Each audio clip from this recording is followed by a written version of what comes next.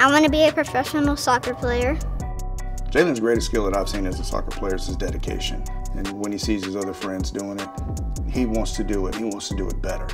If they do a rainbow kick in the game, well, he wants to do the same thing. So it's just his dedication to really honing his craft and being the best he can be, even at 9 years old. Really one step ahead of his game, and he's so humble that you wouldn't even know it. 9 years old that you would never think that could get out there and play that game like that. I would say what's really unique about Jaylen's talent is his natural ability to grasp things within 1 or 2 attempts. You know, he'll see it and then give him 5 minutes and bam, he's got it. He's like a little gift from God. I mean, everything he touches, he masters. So there's nothing that I don't think that little boy will be able to conquer. My name is Jaylen Aybar, and I'm 9 years old, and I play soccer.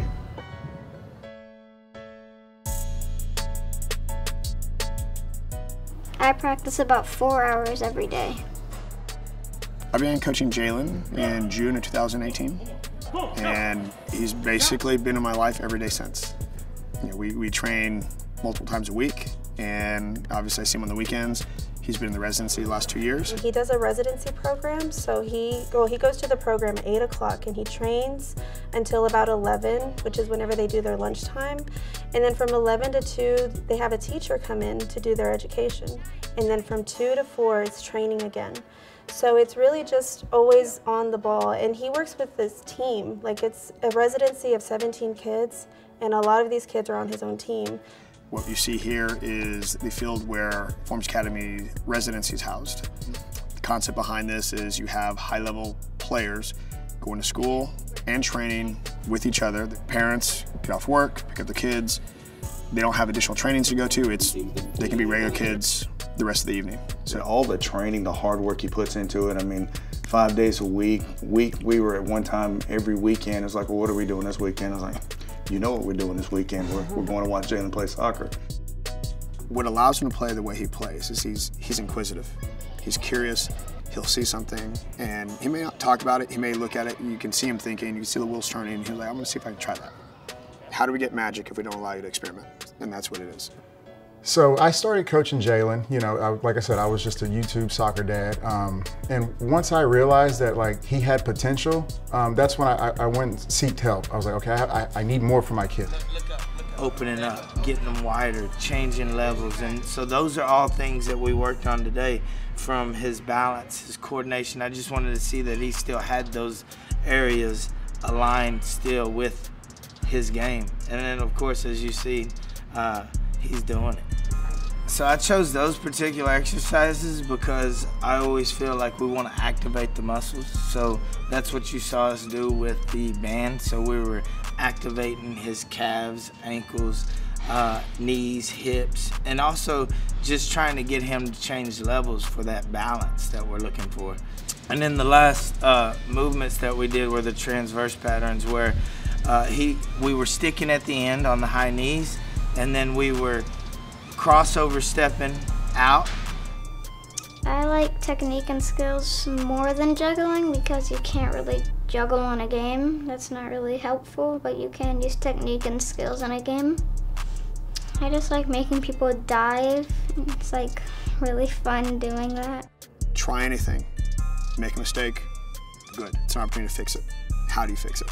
And then what do you learn from that? So the way that he's playing is not systematic. There's no pattern. There's nothing that is predictable about it because we don't know what he's going to do. It's completely up to his imagination.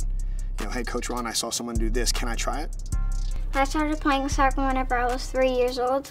I didn't really know much about soccer until my mom just wanted me to start playing soccer, because like she played soccer and then my sister played soccer. My family is like addicted to soccer.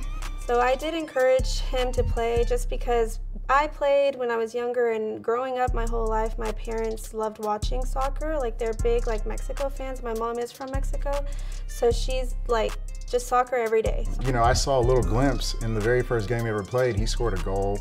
It was like 3v3 indoors, but he'd never played before, never touched a ball prior to that. And I was like, okay, so yeah, he's solid. And he would just be running around all of these other kids and, you know, scoring all of the goals, and he really did stand out since he was very little. He was just born with a ball in his hand, and it was a soccer ball.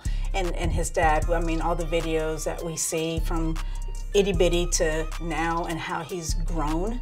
He's just flying down the field. He's outrunning kids that are taller than him, maybe a year or two older than him, but he's handling himself like he's been here before, like he's been doing this before. And it was a joy to see. I mean, at the end of the day, he's just a kid. He's around his uncles, he's around his sister, and you see Jaylen for who he really is. I mean, everyone else on YouTube and things like that, they see the soccer phenom.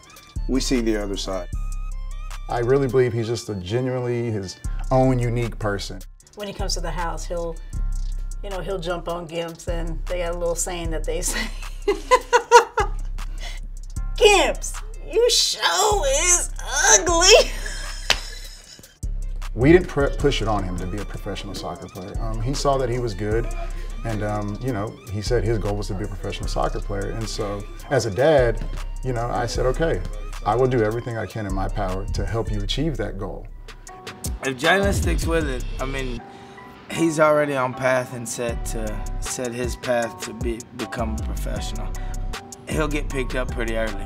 Honestly, for him, I really do think that him just being a professional athlete, he's always said that that's what he wants to be when he grows up. So if he doesn't do this as a living, like being an athlete himself, then he'll probably be the one to teach kids and guide them in the right directions. Jaylen's future is limitless, if you ask me, because we've instilled this work ethic in him so at such an early age that it just doesn't matter what he decides to take on in life. He's going to be successful. But for him, our goal has always been college, and we're going to stick to, you know, playing college soccer. That's going to forever be our goal because that's how we started out. So if we're able to go pro, that's a bonus. It's a major bonus, obviously, but it is a bonus. As long as we get him into college, then, you know, we've done our job as parents, because you know, ultimately all we want to do is set our kid up for success. But for Jaylen, I genuinely believe that the sky is the limit for him. He's so young, he's only 9, but he's already stood out to so many different coaches all over the world. Like, we've had coaches from Brazil, from all over the United States, from Europe, from Barcelona, just come and like congratulate us and tell us that they have been watching him and like, you know, to keep working at it. So I really do believe that this is his path in life, that he will one day be a professional soccer player. Thank you for watching. Make sure to check out other No Days Off videos.